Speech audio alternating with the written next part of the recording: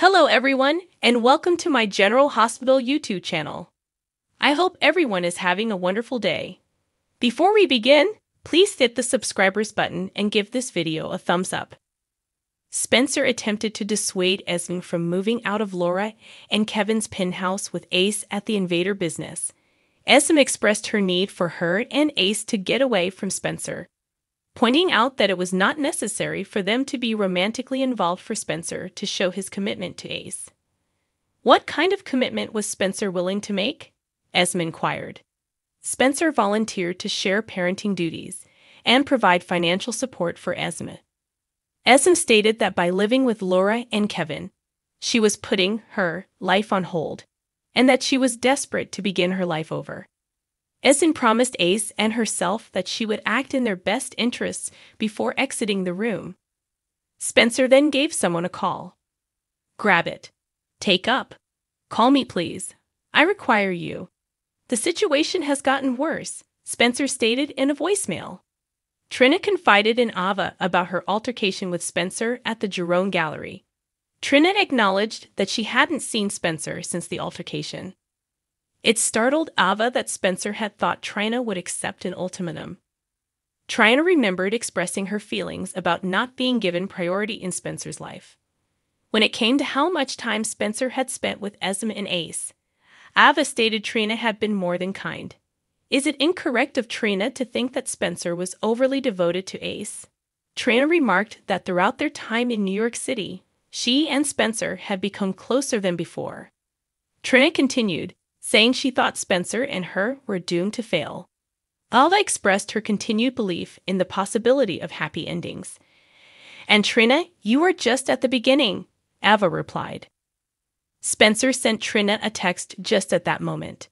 Trina stated that she was sick of fighting and that she didn't want to speak with Spencer. Trina said, "And I'm not caving in to his ultimatum." If Trina had told Spencer what Trina had just told Ava, Ava wanted to know. Ava questioned whether Trina still loved Spencer after Trina acknowledged that she hadn't. "Yes," Trina replied with a smile. Trina was urged by Ava to express her viewpoint to Spencer. "Oh, my dear. Join him in a chair. Speak with him, be composed, and avoid assigning blame. Simply express to him your feelings and the reasons behind them. And after that, pay attention to him and show consideration for his feelings," Ava advised Trina. After Trina thanked Ava, they embraced. "I knew you would tell me the right thing, even if it was hard for me to hear," Trina said. "What exactly are friends for?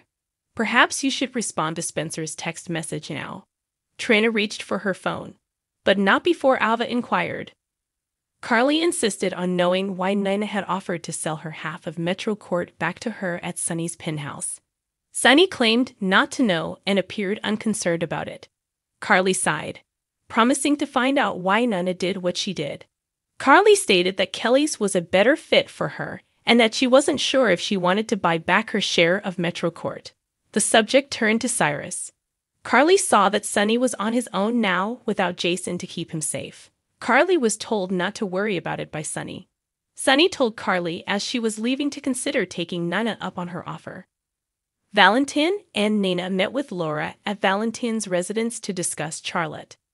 Laura suggested that she and Valentin have a private meeting when she came in. Valentin gave Nina an explanation for staying. Laura then informed Nina and Valentin that Charlotte had been persuaded by Victor that Anna posed a threat. Valentin went upstairs to look through Charlotte's room after Laura mentioned the letter Victor had written to her. A book caught Valentin's eye on a shelf. Valentin discovered Victor's letter and a deck of tarot cards when he opened the book. Laura read the letter out loud when Valentin came back downstairs. Victor, according to Valentin, has discovered the perfect revenge. Laura mentioned that Charlotte thought Anna had shot her on purpose because of Victor. She believes that Anna wanted to kill her, and she wants Anna arrested for it, Laura continued. When Dante inquired about Mason in Austin's hospital office, Austin was reticent.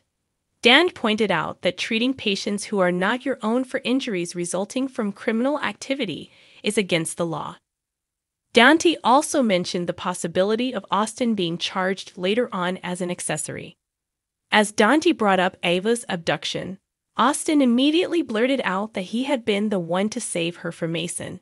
In an attempt to retract the statement, Austin stated that he was alluding to the night, 9 months prior, when Heather and Ryan attempted to harm Ava and Felicia at Windermere. Dante questioned Austin over his private relationship with Ava. Austin mentioned incoherently that he was close to Ava. Austin shifted Mason's responsibility for Ava's abduction. Mason had merely been carrying out orders, Dante claimed, and he gave Austin the order to find Mason's employer so Austin could escape. Mason was told by Cyrus in Mason's hospital room to claim that Mason had taken Ava's life on his own. Mason claimed that trying to kill Ava was his only option. Cyrus remembered that he threatened to expose Mason's betrayal. Mason offered to make a deal with the authorities in exchange for Austin's surrender. Cyrus expressed his desire to keep Austin out of the picture. Mason would be well protected in Pentonville, Cyrus added. And who can say?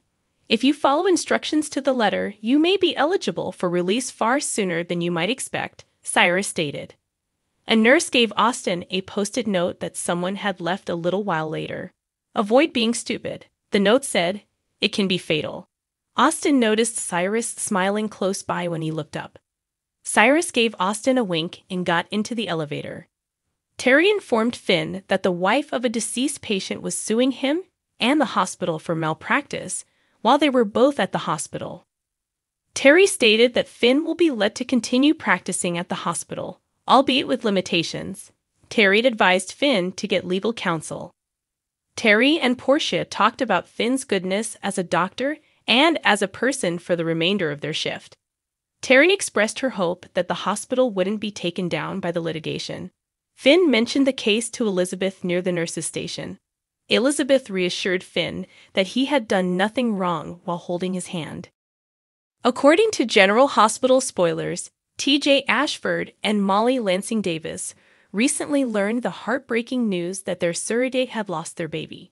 Trina Robinson and Spencer Cassadine just called it quits. Naturally, Spencer and Trina have also recently developed a close relationship. Is Trina going to get pregnant and give her baby to TJ and Molly to raise? According to General Hospital spoilers, Spencer is more worried about Esme Prince and her son than he is about Trina and their bond. Since Spencer doesn't think Trina should be his first priority, she may easily find out she is pregnant and opt to handle things alone now that they have broken up. To avoid having to face Spencer in person, Trina may easily transfer schools or do something else. Naturally, since Portia Robinson, Brooke Kerr, and Curtis Ashford, Donald Turner, were married, Trina and TJ have grown quite close. Trina is undoubtedly aware of TJ and Molly's intense desire for a child. Could Trina beg for her child to be adopted? Since TJ and Molly are aware that Trina isn't ready to be a parent, they would definitely think about adopting Trina's child. Being a single parent is not something Trina has planned for the future. Trina is aware that TJ and Molly would be wonderful parents as well. Trina might make an effort to inform Spencer about the baby, but she might possibly feel he doesn't need to know. Trina can feel betrayed that she isn't given priority, and that her child shouldn't either. Spencer does, after all, share a family with Esmond and his younger brother. Even with Spencer's child, Trina could think she would never be the one to take precedence. Maybe TJ and Molly deserve her baby more than Spencer ever will. Spencer might make an attempt to persuade Trina to keep the child if he learns the truth, but Spencer has demonstrated that his word is meaningless. Trina could refuse to back down and convince him that she is okay with her child being adopted. She could even use guilt to get him to change his mind after all the times he has rejected her. Will Trina get her way and Spencer back off? Although Trina is in love with Spencer, she is aware that their relationship is not meaningful. It could be necessary for Trina to move on from Spencer and go on with her life. Is it now appropriate for Trina to let go of her losses and move on? Is Trina supposed to let TJ and Molly raise this child and help her get her life back on track? Thanks for watching if you like this video. So please don't forget to subscribe to my channel and don't miss any updates.